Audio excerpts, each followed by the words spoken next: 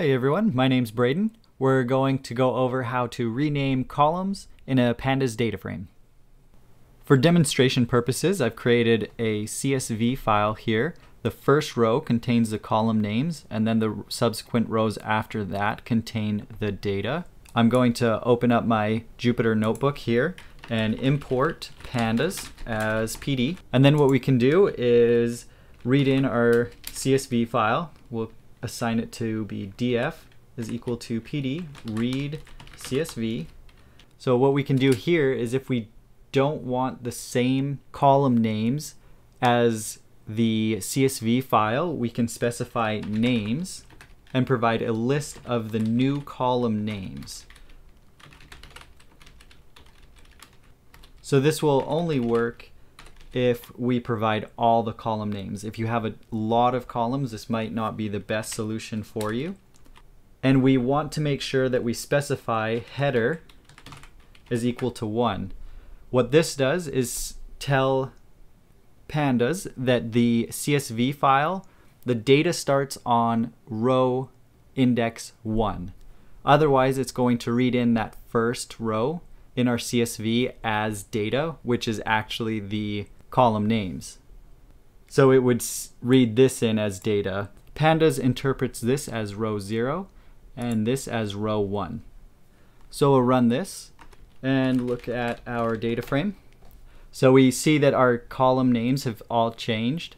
This works well for small data frames. However, if we have a data frame with many columns, this isn't the best solution, especially if we're just wanting to change a couple of column names.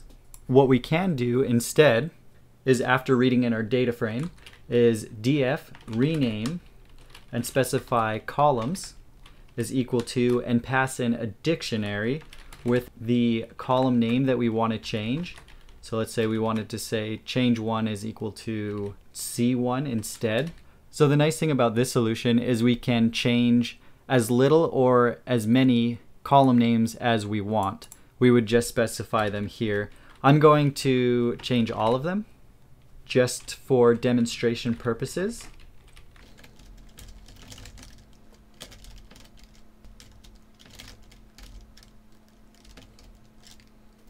And then what we want to do is make sure we say in place is equal to true if we want those changes to be permanent. So here we'll look at our column names of our data frame. And it's important that we spell columns correctly. So here we have the list of our column names, and we see that it's changed according to what we specified.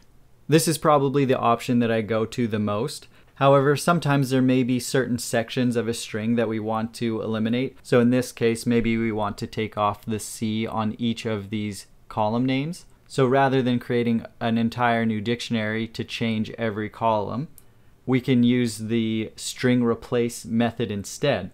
What that looks like is df columns, and we'll assign that to equal df columns dot str or string replace, and we'll pass in what we want to replace. So we'll say the C, and if we want to replace it with nothing, we'll just pass in 2 quotation marks that are empty like this.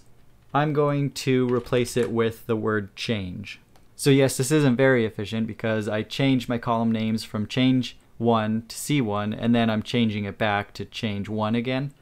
But this is for our demonstration purposes. So, and then we'll display our column names again. And just like that, each C has been converted into the word change. So depending on your situation, that might be the better, faster solution for you. If by chance you already had a list of the column names that you want to assign to your data frame, we can easily set those equal to our new column names. So let's just say we had a list of column names 1, 2, 3, 4. What we can do is say df.columns is equal to call names, and that will change our column names for us to the new names in that list that we provided. So here we see that the column names have been updated. There's a slight tweak that we can make to this method above if we have our column names. So I'm going to create a new list of column names. We'll call those first, second, third, and fourth. And I want to make sure that I have my quotations correctly. What we can do this time is df.setAxis, pass in the list of names, specify the axis that we want the names to be changed on. So we want the columns to be changed, so we set axis is equal to 1. And then in place is equal to true. If axis was equal to 0, that would be rows. But since we want the columns, we're saying 1. And if we display that, we see this also works to change our data frame names. And just as a little extra proof, we'll look at our data frame head again, and we see that the column names match there. Some common issues that I run into when I'm trying to rename my columns is reading in the data and changing the column names but not setting the header so that the CSV column names are actually included as the data. So this example here, I've already written out the code. I'm reading in the data, but I forget to set header is equal to 1 or whatever row the data starts on. It might be a different row. For me, most of the times my data starts on row 1 and the columns are on that very first index row 0. So when we run this, we see that the column names here are listed as the data. So we can resolve that by saying header is equal to 1 because the data starts on row 1 here. And then we don't have our column names in there anymore. A problem that I used to run into quite often when I was trying to change things in a Pandas data frame was forgetting to set in place is equal to true. And then the changes that I make don't take effect or are not permanent. So we can see an example of that when we're trying to change our column names here, where we rename our columns just like we should. So this will even show our columns changed if we run it. So C1, C2, C3, C4, just like we wanted. But then if we try and look at column 1, we'll get an error here saying that column 1 doesn't exist.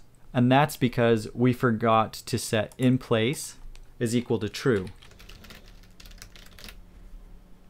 And let's uncomment this just so we can see. And if we run this again, we won't get that same error. Another little problem that I run into is a syntax error. So here we're renaming the columns, and instead of putting a colon here, I sometimes put a comma by mistake. This will give us back a type error, set object is not callable. So we can fix that rather easily by just putting in the colon here. And we'll look at problem.columns. And we see that that first column is changed just like we specified. I hope this video has been helpful. If you have any other questions about renaming your columns in your data frame, please leave a comment below and I'll do my best to get back to you. Thanks for watching.